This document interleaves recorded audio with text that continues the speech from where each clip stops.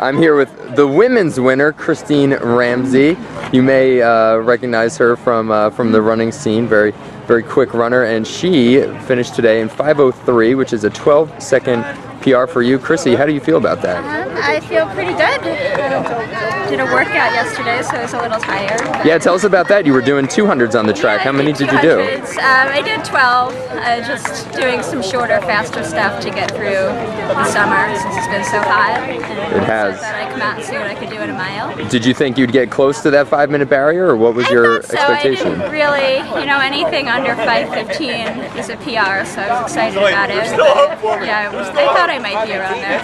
Well, that's obviously very quick. There's not too many women in the area that can run just about 5 minutes for the full mile distance. What do you have next for the summer? Rockville 8K. And that's Chrissy's of course talking about Rockville Twilight next Saturday. Great race down in Rockville. Chrissy's a former winner of that race, and what will you be aiming for there? I'll go out and see if I can win again, I guess. All right, I love it. Well, we'll check back in with you afterwards to make sure you're pretty close to that goal. All right. Thanks a lot. Yep.